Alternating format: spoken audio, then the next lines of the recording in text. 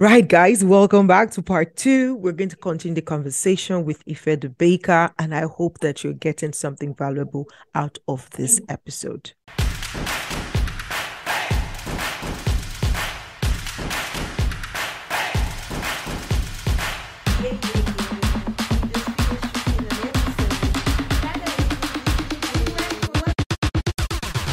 Hi, you're listening to Stretch Street Podcast. Stretch Street Podcast. Stretch Street with the energetic EJ. With the energetic EJ. With the energetic EJ. Don't stop listening.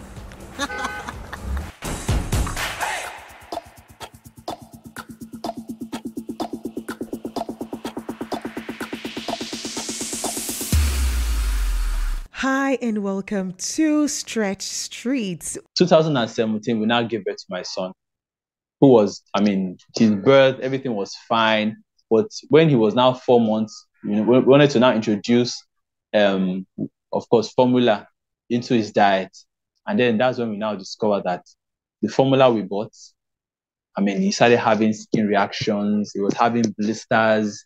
And the science, the medical background in me just picked it up immediately, like something is off. So we checked the packaging, and we discovered that there's wheat in it, and I was like, wheat, are these signs of wheat allergy? Since you have also experienced it when you were growing up. When I was growing up, so I said, let's stay him off anything that has wheat. So we started making sure we looked for any formula that is free from wheat. So we go for a formula that maybe is based on millet, formulas that are based on corn, formulas that are based on, let's say, cassava granules like a tapioca, and it was doing fine. But along the line, as I started growing up, he was now 1, we discovered that he was still having these allergies. So we started searching. We discovered that even, it might not necessarily be just wheat, but even there are so many grains that are also in the same class of wheat, like your semolina. We discovered that semolina, yes, is actually in the same class with wheat. We discovered that barley, which is, barley wheat. So now we used to take cornflakes. We discovered that some of these cornflakes, they are flavored with malt. Malt is a byproduct of barley. So it will have a reaction. Wow. We discovered that if we buy sausages for him to eat with his bread, some of these sausages, when we read the labels, they will write fillings, ingredients. We'll see things like cereal. When we now go down, we discover that those cereals are actually, they bulk these meats up with wheat to make them, so you'll be surprised. The food industry, that's why when you read labels, sometimes all these labels, they don't write everything. They'll just they might write coloring EX something. Some of these colorings, they are carcinogenic, but they will not write it there.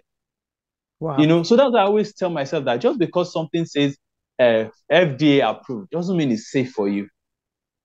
Like, in fact, and this goes back to even me being a pharmacist. Sometimes I remember then when I used to work in the hospital, when doctors would say they want this particular medication.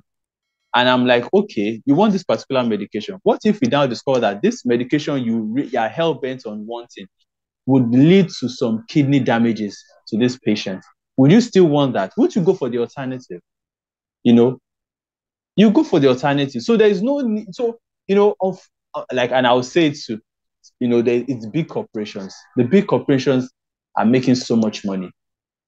So you hardly find them sponsoring anything that has to do with special food preferences, because to them, they're not making much money from it. It's not lucrative. It's not lucrative for them. You'll not see pharmaceutical companies sponsoring the use of supplements, because it's not, it's against their own money making schemes. They are not looking at their own line of treatment is, let us look for the fire and let us douse the fire. They're not looking at, what is causing these fires in the first place. Let the cause continue. We will know what antidote it's. Wow. Yes, and that's why the same thing goes with doctors. Doctors will say, oh, why are you taking supplements? Why are you taking vitamins? You are eating healthy.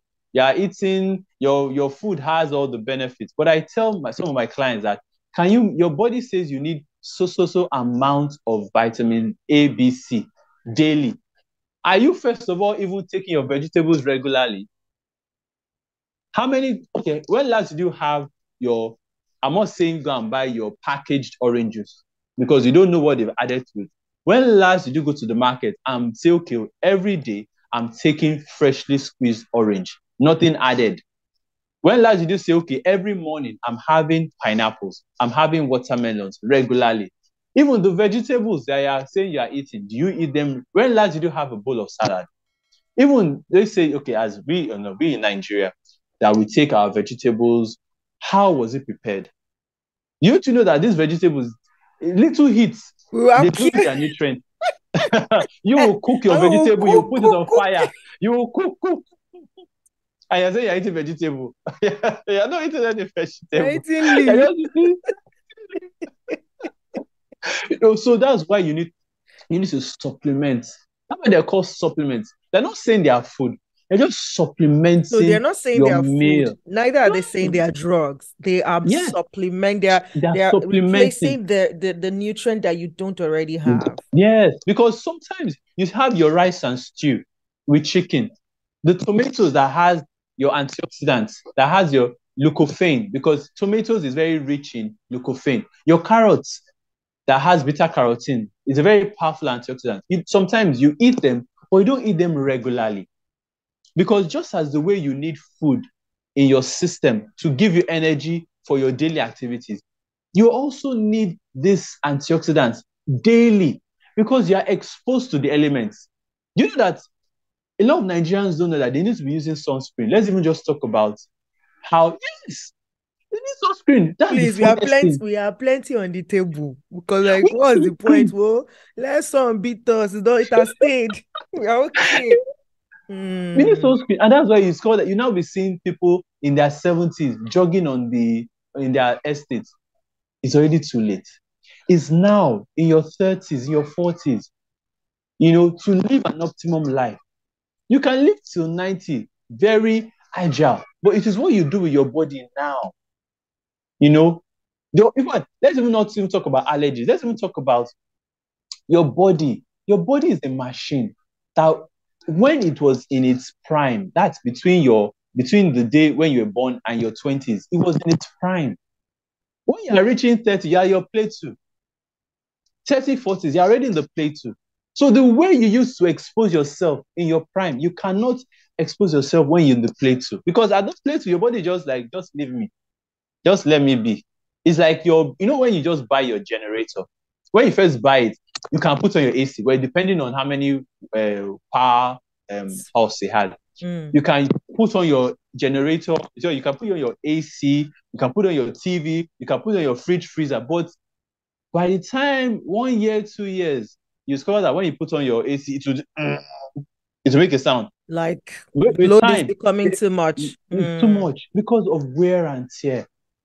But your generator can still last long as you always service it, you service it. Then you replace all those bolts, those rings that are already, because there's no how.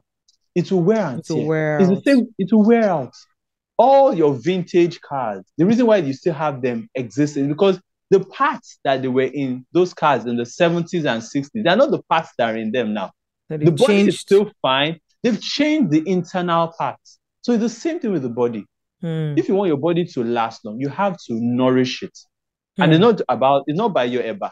It's not by your, no, it's in fact, the food you eat, what your body needs is the vitamin E, the vitamin C, the iron, the calcium, the protein from the right source. It's not really the seasoning. It's not the Maggi. It's not the sweetness. And so sometimes some of these things don't even have enough of those nutrients because also of the, like you said, industrialization. Yes. What did you say the other time about altering of some of the DNA? Yes, they've changed them. Yeah, so them, exactly. So most of these things don't even have all the nutrients there. Yeah. Hence the need to actually, have supplements so that your body can still have the amount of vitamins that it needs. Now, can you land us on this story of how, from all the stories you've talked about, how you kept digging and digging? It felt like a never-ending hole. Like a rabbit hole. Do you understand? And for me, as you spoke, it's a bit scary, honestly.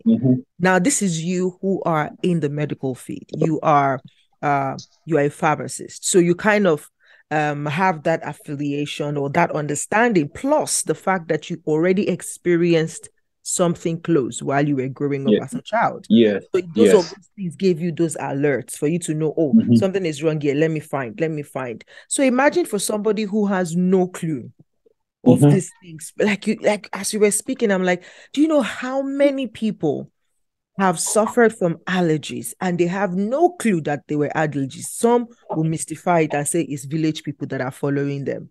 Some will mystify it because, again, imagine you just suddenly your body is itching or your body is well from nowhere. Say, hey, my enemies are after me, So they have no clue that allergy is a thing to be looked into. And like you said, as far as sausages, the thing that they used to do, the sausage can, cause an effect to somebody who is eating. What did you come up with?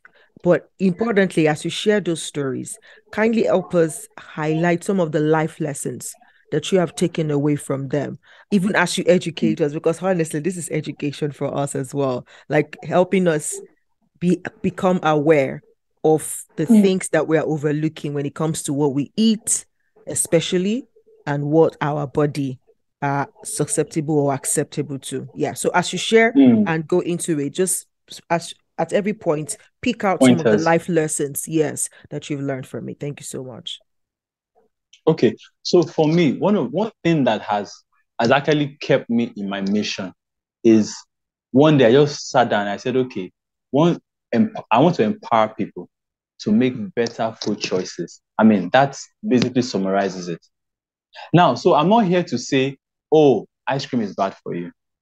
Oh, don't have your pizza because I mean, this is life. I actually take pizza, But what I just want people to understand is that, the choices you make, the power is in your hands by the choices you make. Now, I just place this illustration for people that care to listen to me. I said, do you want to live in your 60s, 70s, popping pills for the rest of your life? I mean, even when you have malaria, for us in Nigeria, when people have malaria or maybe they have an infection, to finish the course of treatment is an issue. Patient compliance is so poor. And that's why, drug formulation, they're always looking at, okay, how can we make patient compliance improve? Because the challenge is that if you don't comply with your medications, if you come down with that disease again, there's a chance that the initial medication might not work again because your body has developed resistance, or the infection has the causative agent has developed resistance. So you have to use something stronger. And sometimes when you use something stronger, the side effect might also be worse.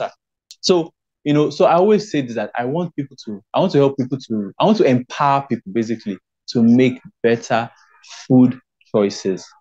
So the power is in your hands, So there's an adage that most people say, they said, it's something that will kill me. But I feel that is said in ignorance. Oh, die. Because you want to live a happy life. You want to live a fulfilled life. You want to end your years agile. Even if you're going to go, you want to go on your own terms. That, oh, I've run my race, I've finished my course, it's time to go. And I'm ready to transition. I'm ready. You don't want to be wheeled to the toilet.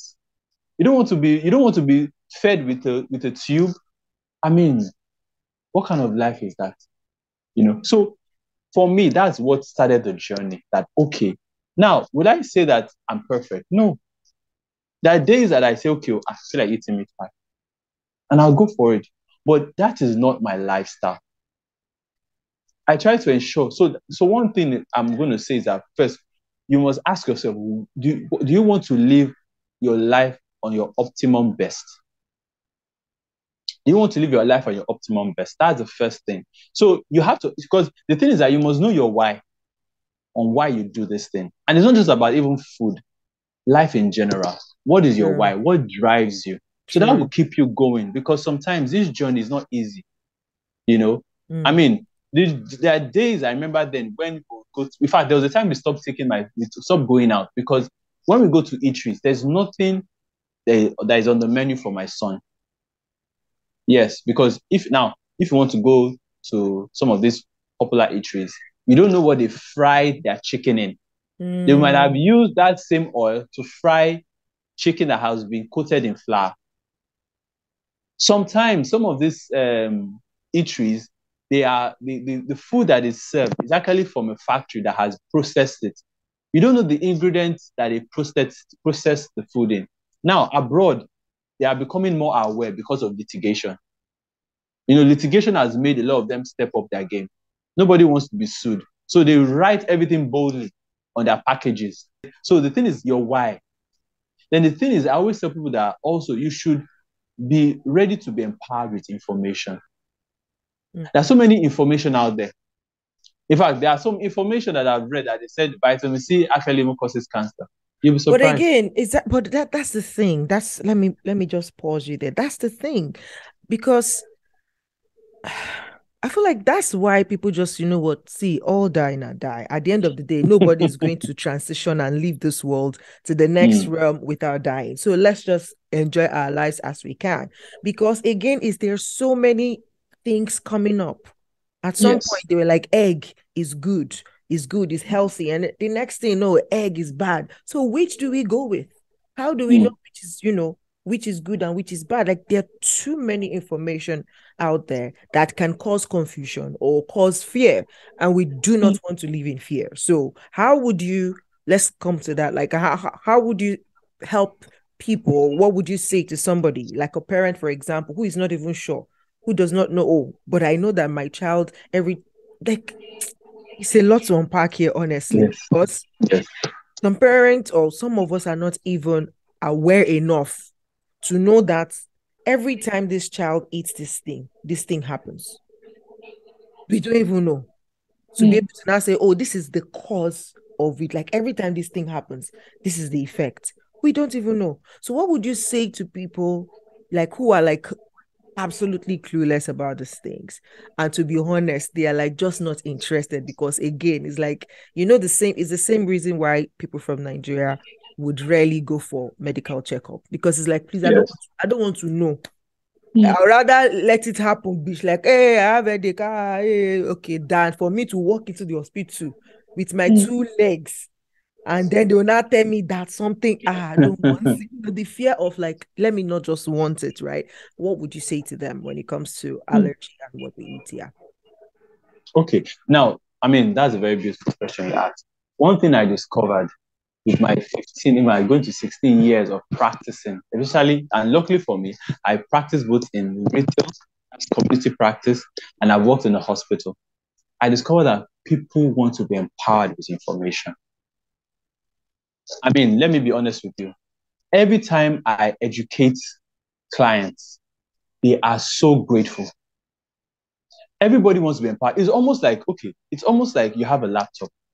When you first get the laptop, you know the on button. But if you get an IT person that shows you so much more that laptop has to offer, you are blown away. And you're like, wow, so just this little device can serve me so much. So I think the challenge is that the people in the sector, which is the medical sector, the health sector, they're not doing enough to empower people with this information, because they, like I said, they don't see the relevance. They don't see what is in it for them. And that's why abroad, especially in the foreign countries like the European countries, America, litigation has made them wake up. Abroad, America. Okay, now why did we start health and safety agencies in Nigeria? Because abroad, health and safety is key now. Because if you're a cleaner and you're mopping a section of the floor and you don't put the caution sign there, and somebody passes, he visibly sees that you're mopping. He visibly sees that the floor is wet, but he still chooses to pass and he slips. You know that you're liable for damages, and they will sue you and they will win in court. So a lot of us in Nigeria, I think maybe because of the challenge of the economy, I mean, let's be honest, the economy is quite challenging. So people are just looking for what to eat. I mean, let's just first eat. So people don't even want to care. So that's the challenge I discovered. But still, most people that I've met, whenever they come in contact with such information, because what I always tell them is that when you are empowered with this information, it even saves you money.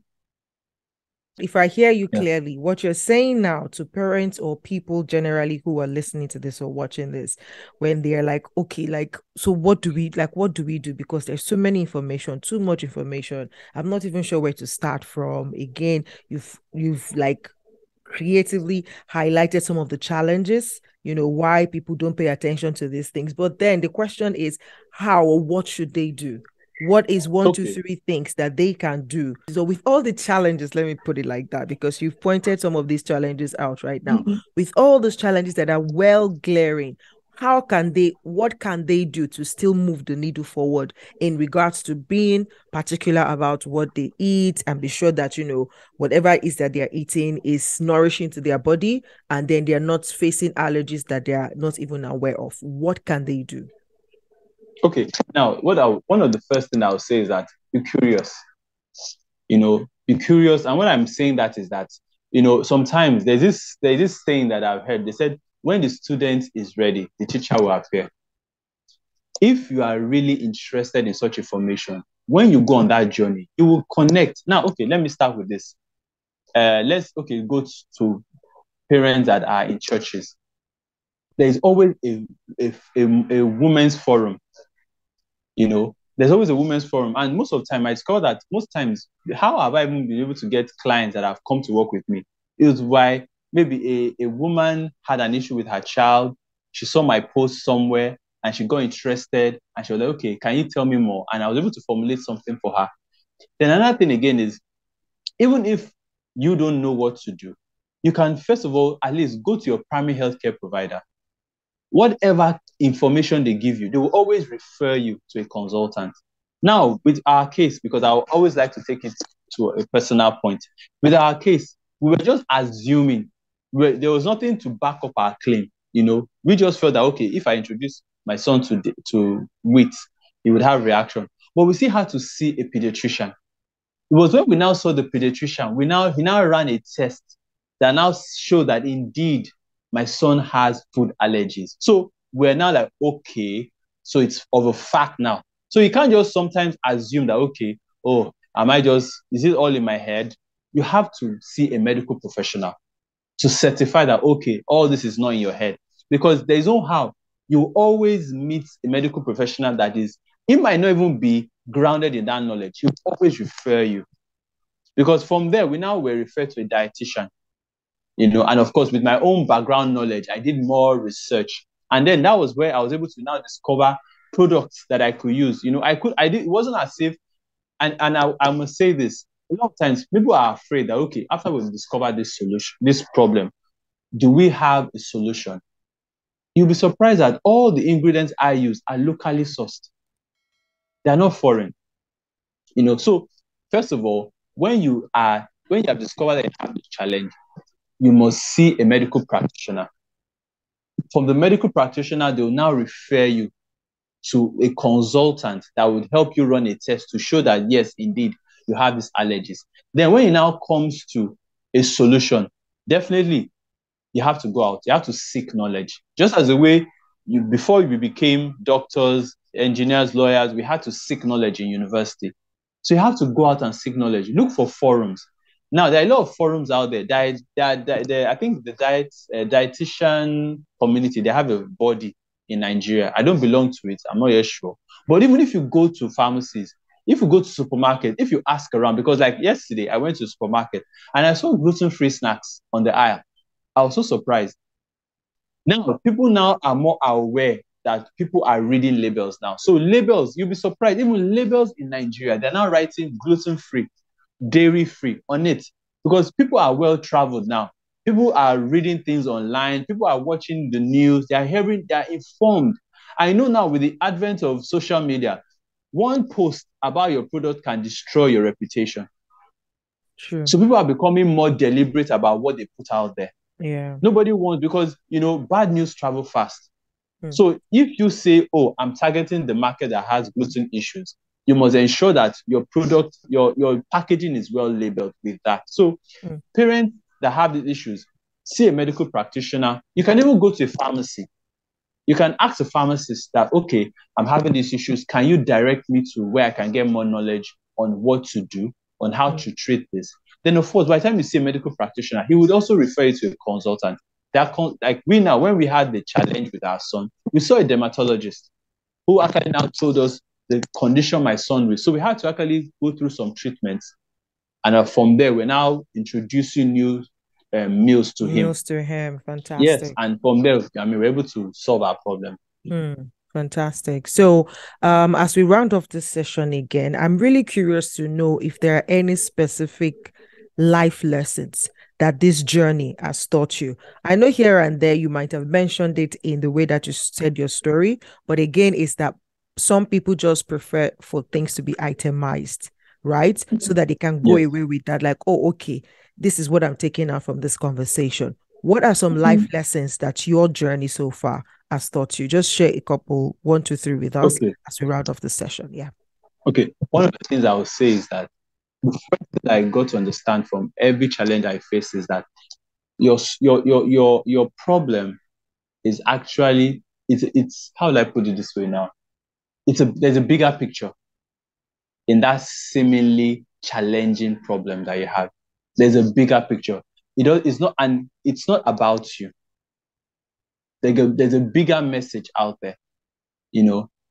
That's one thing I realized, that when we're going through the challenge, when I was going through my own challenge, I was asking myself why. But when I now had my own son with our challenge, I now discovered that there was a bigger purpose to this. There's a bigger purpose. So I mean, that's one thing I learned. There's a bigger purpose. It's not about me anymore. In fact, there was a day I was driving out and I was looking at the thousands of Nigerians that I see on the streets. And I realized that a lot of them have medical challenges, but just because they don't know how to get the right information. So what role am I playing? And so that's why I'm telling you, in fact, immediately I saw, and you see, and that's the thing about when the student is ready, the teacher will appear. I just stumbled upon your post and I just said, oh, this is another way for my voice to be heard on this. That I should not say, oh, am I an expert? Oh, do I have the qualifications? Oh, is anybody going to critique what I'm saying? It's more that there's a life that I'm saving from this information when it goes out there. Now, let me just say this. There was a child, in fact, this story I'm saying, the mother has turned it into a foundation. Her son actually had gluten allergies. In fact, his own was so severe that there's a shot he carries around, epinephrine.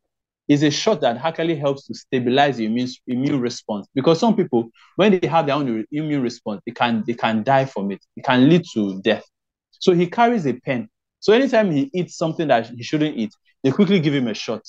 They went on vacation and they already told the chef in the restaurant that we have this allergy. So please ensure that whatever you are bringing to our table doesn't have anything with wheat.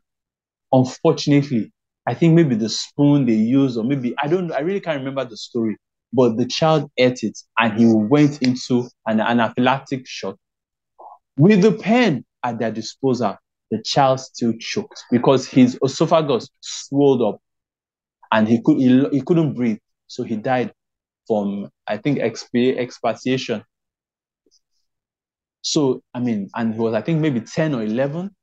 He died. And these are foreigners. I think they're Americans or so, or maybe Europeans. I can't remember. Yes. So, so the mother now started a foundation on that case. So I think she started that, okay, badges. People should wear badges that I have gluten allergies. Then let me even shock you. Children with autism, they've actually discovered that children with autism, they do better on a gluten-free, dairy-free diet. Their cognitive response, their cognitive abilities improves. In fact, this one, I have a research paper on it that I saw, from, I think, British Medical Journal, that children on a gluten-free, casein-free, in fact, they call the GFCF diet, they fare better in class. So when I started reading this, I knew that I had to put my voice in it. In fact, I actually went for a conference last year. I was a speaker on that issue. It was for children that have autism. I had to educate them that, okay, because, parents are so like, oh, biscuits. There's no biscuit that is gluten-free. There is no, what would I eat? What would I do? I had to start introducing, and that's why I now said, okay, yes, I had to start letting them know that your children can even take oats. Oats are gluten-free. Your tapioca granules, which is made in Nigeria, they're gluten-free. There's so many things that are gluten-free. You don't have to feed them bread. You don't have to feed them. Even we have this noodles. It's like it's made of rice. They're available in Nigeria. In fact, I've gone to supermarkets. I buy it for my son.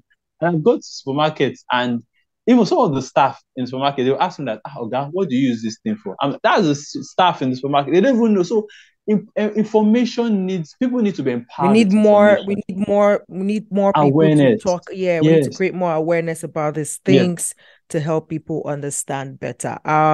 So thank you so much for actually reaching out. And this is what I would always say to people, like you said, the one lesson that like you really hammered on, it's more like it's all encompassing, saying that whatever challenges that you're going through, it's not just for you. It is also because somebody else, it's like down the line, you are going to meet somebody that would have the same challenge, that you will be well equipped to help the person because you've been through it, you understand the road, you'll be able to say, I've been here before. Can I help you? Can I be your guide? Can I support you through this season? Because I've been there myself, right? So that is very, very powerful. And I also like the fact that, you said, what is my role in all of this? Like, okay, why am I here? How can I make a difference, no matter how tiny, right? How can I make a difference so that, whatever it is that I'm doing, it's going to help somebody else. It's going to inform somebody, even if it's the information that they get, it's going to help them make better decisions, right, going forward. So thank you so much for coming out to speak. I feel like thank you so much for having me. You are so sold out to this cause that you can be on a platform and speak for hours and not get tired of speaking. And even especially giving, I mean, even the way you speak, I know that you're not just speaking maybe from what you've read or anything there, because every time you speak, you remember a story of something that buttresses what you're talking about, right? So it goes to show how much you're dedicated to this path and how much impact you really want to make in the lives of people. So I celebrate that in you, and I'm hoping that, you will have more platforms to be able to talk about this. And I'll think about something and see how I can also support in pushing that narrative forward, because again, I'm not the healthy, I'm not so like into that space a lot, but I've also come to appreciate like fitness and things like that, and I know that this information would be very, very useful to people who would need it. All right, so yeah. But thank you so much for coming up to share your story and to share the lessons that this story or your journey so far has taught you. Now I know that you are a baker and you have a couple of products in the market, that you have created to help people who are with allergies. So gluten-free confectionaries and things like that. Tell us a little bit about that and how we can how people can access it. So I mean, my podcast is a bit all over, right? So but I know you're in Nigeria, so but just speak to me so that those who are in Nigeria can benefit from it. But again, it's I don't know, you never can tell if somebody outside of Nigeria might also feel like, oh, okay, let us point this guy out, let us check him out and see what he's up to. So tell us about your products and how people can get a hold of it. Okay, so I mean, like I said, I run a bakery, and of course, by virtue of my son, I had to start looking for alternatives because he has to celebrate his birthday. And I mean, there was no product out there that could cater to his own special needs. So I had to develop my own recipes. So, but I discovered that I wanted something that was readily available for children. And then what I discovered is that what is that one thing that children take to school most of the time, apart from their needs? Biscuits.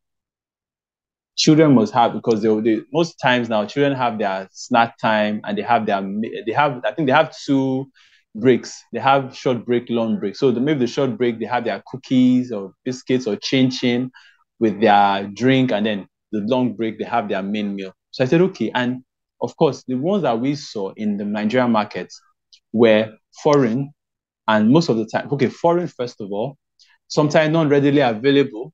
Then another thing, the cost. I mean, a woman that, let's say, she buys her cookies, let's say 50, 100 naira, for you to tell her to be buying 1,000 naira cookie for snack time, she'll say no. I might as well just scrap it. And it's not fair when a child is in the class and every other child is having their own cookies and he can't have any.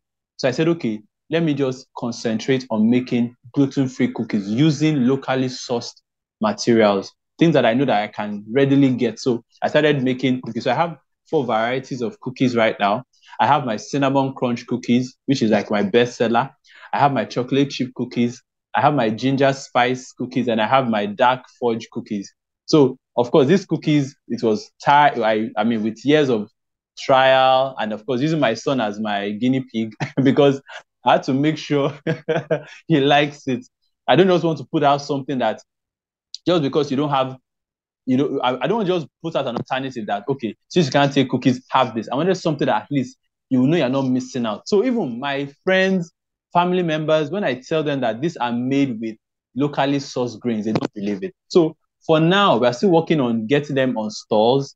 So what I do now is that you can reach me on my social media handle, basically my Instagram handle, that's Ifethebaker, just like my name is. And most times what they do is that people send me DMs. So I supply people, I supply families. Then also, from time to time, maybe if anyone, because I have a lady also, she has gluten allergies.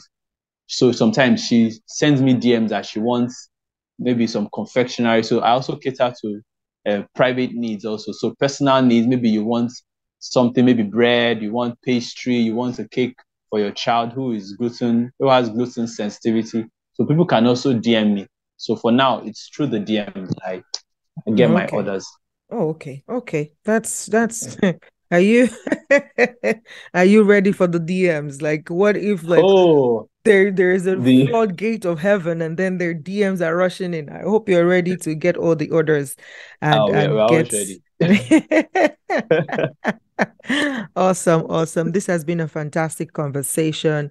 Thank you. I look forward to maybe, having you on another platform, or maybe come back again to speak more to this topic and everything, because I see your passion and your desire to really give out information, to educate and sensitize the people on what is, so that they are able to make better decisions when it comes to food and not give up totally or mystify what actually has a solution. Because, with allergies, some people are like, there's nothing they can do about it, but actually there's something you can do about it. And there is knowledge that you need to know to help you know what to do about your allergies or your baby's allergy. All right. So thank you so much.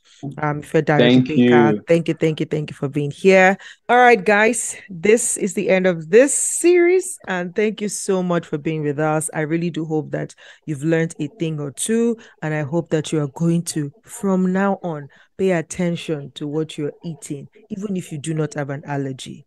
Right? Even if you do not have an allergy, please ensure that at least you are paying attention to what you are getting from the stores. Try and understand what the ingredients are for, so that you know what works for your body and you are taking in the right thing. And please also remember that supplements are are your friends, right? Because again, unless you are sure that you're taking all your vitamins and you're having, a very balanced diet, you're very sure, then fine. But if you're not sure, then one way to supplement those vitamins that are missing is to actually be on supplements. All right. So maybe someday we're going to bring Mr. Ife back, since he's a pharmacist, right? Or we're going to have more pharmacy coming to tell us, okay, what kind of supplements are for what, so that, we also know what to do, because there's so many supplements out there. So like, how do I know? So does it mean that for every vitamin I would have one supplement that I'll be taking. So I have vitamin C, I have vitamin B complex, I have vitamin E, omega-3, this one, cranberry juice, probiotics. How many days? Doesn't that feel like I'm on drugs? Right. So hopefully if you want us to do that, actually, I'm open to playing my own tiny role in that. If you want us to do that, like bring on pharmacists to come, just share their knowledge in this regard to help you make the right decision, please send me an email and I'll make that happen for you. Thank you one more time for being on the show today. This is the Energetic EJ and this is the Stretch Street podcast. I'm going to leave all of Ifethebaker's detail in the description of this video and of the audio podcast, so you can go check him out. And if you want to make an order, especially if you're in Nigeria, please do go ahead and make an order and tell them, oh, I saw you on Stretch Street podcast. Maybe that's when we'll make him give you some discount, okay? All right. Thank you so much, guys. Till I come your way again next week with yet another story. Remain amazing, and I'll talk to you soon. Bye-bye. Hey, thank you for watching today's episode. I really do hope that you found it valuable. All right, if you did, please visit us again next week when we will put out another episode. In case you forgot at the beginning or at the middle, now is a good time to click on the subscribe button, turn on notifications so that you don't get to miss any of our episodes. All right, till we come your way again next week, remember also to read the description of this video for any links that might be there that would help you or also help you support the work that we do here. All right, I'll see you next week. Bye-bye.